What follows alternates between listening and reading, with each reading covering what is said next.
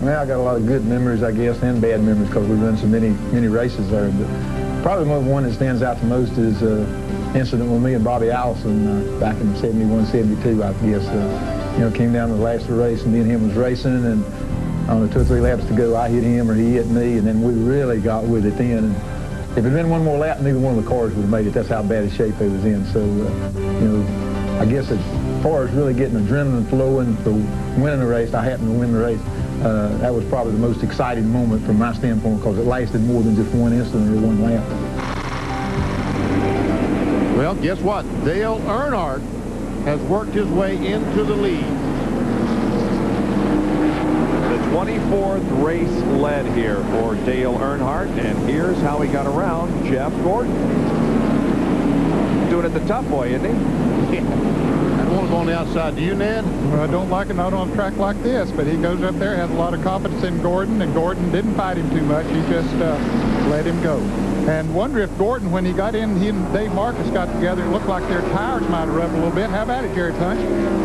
Well, what Jeff has told Ray Evernham, Ned, was that he is flat spotted the right front when he became the meet in that Shepard and Marcus sandwich a little bit ago. He said, I know we want to go 25 more laps to pit. He said, but Ray, I'm not sure we can make it 25 more laps. The car is going away. And Ray said, just back off and save that right front. We got about 2 more stops. We'll get it fixed. Don't worry about it. Meanwhile, Dale Jarrett has caught Rusty Wallace for 6th position. Now we'll see Ricky Rudd out there in the Tide Ford. He just came out of the pits.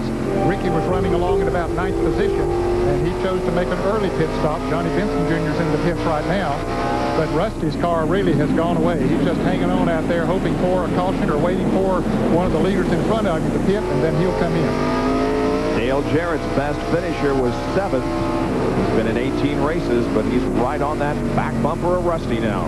Let's check Jeff Burton and see how he's doing later. The interval on the left side of the pylon. We'll just check him out. 2 3/4 seconds behind right now as we watch Dale Jarrett's Ford Quality Gear car try to get by Rusty. And yes, Rusty cannot control it. Goes uphill, and Dale Jarrett drives on the inside.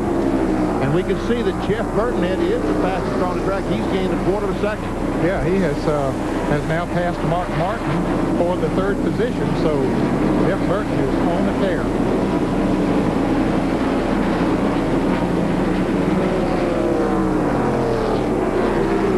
Fourth place car, Mark Martin. And there's the leader. Earnhardt, the 3, and Jeff Gordon, the 24. I heard you guys talking about this track in the truck race yesterday and explaining that it's an abrasive surface, just like it was at Darlington before they repaved it. Exactly. We can see the rubber laying down on the concrete up in 3 and 4. When they go around the racetrack, it just, like sandpaper, it just takes the rubber off the tires. 2.2 seconds, Benny, between for a 2nd and 3rd. Yeah, he's moving right on up. Jeff Burton. Left side batteries forward. Now let's see, there's the 4th place car. There goes the 1. There goes Dale Jarrett. And there comes Terry Labonte. He's the 8th place car trying to chase down Rusty Wallace. Jeremy Mayfield running there with him in the 37 car. And on back we have Sterling Marlin, who is 9th.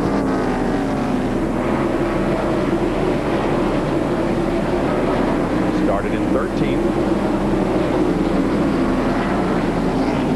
And then your scoring pylon will show you that the next car after Sterling Marlin will be the 41 of Ricky Freeman. Where is he? Sterling Marlin heading for the pits, and there comes the 43 car. Derek Cope is in the pits. There is Marlin on pit road looking for his stall. And it's down here about 3/4 of the way down. Long pits here. Let's go to Bill Weber. Derek Cope coming in for 4 tires. They've already got the fuel in. The rights are on. The lefts are tight. Derek returns for the race. Jerry Punch. Rebound that 31st place finish last week in Martinsville. They make an adjustment on the left rear, trying to tighten up the Kodak Film Chevrolet. 1, 2, 3 half rounds. That's a round and a half total. He is also Jack down and away. It pulls out right to the side. Hud Strickland.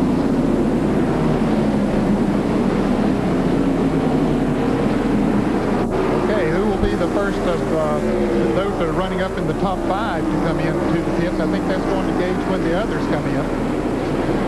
And that will be happening before too long. We'll take another break as you see the leader of this race, Dale Earnhardt. 235 laps are completed. Back in just a moment.